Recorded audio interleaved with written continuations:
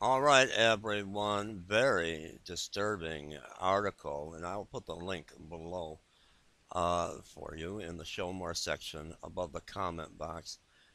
Now, we are truly living and witnessing the New World Order, the one world government, one world religion, and we are living, like it or not, believe it or not, in a police state. Are you ready for the headline to this article? All right. Cop kills a Sunday school teacher in church parking lot. All right, let me read the article to you, and I'll put the link below. A Sunday school teacher was shot to death by a police officer in a church parking lot earlier this week in Culpeper, Virginia. The female Sunday school teacher was sitting in her car while the officer was standing next to the driver's side door talking with her. The officer claimed that the woman rolled up her window on his arm and dragged him down the street, but an eyewitness to the tragedy says otherwise. Now, there is a video embedded in this article, and you'll be able to watch this video.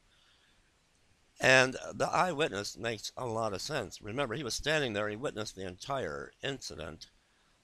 And the police officer, the woman had her window rolled partway down. He had one hand on her door, her car door, handle of her door, and the other hand on his gun. Now, if she rolled up the window on his arm and drug him down the street, how was he able to get off 5 rounds, killing the Sunday school teacher? All right, let me continue on. The video below is a local news report that interviews a man who says he saw the officer demand the woman keep her window rolled down. When she did not comply, he fired once. When she started driving away, I think I would drive away as well, rather than be shot at because I wouldn't keep my window rolled down. It seems like deadly force in this situation. For what is the crime? She's a Sunday school teacher. What was her crime?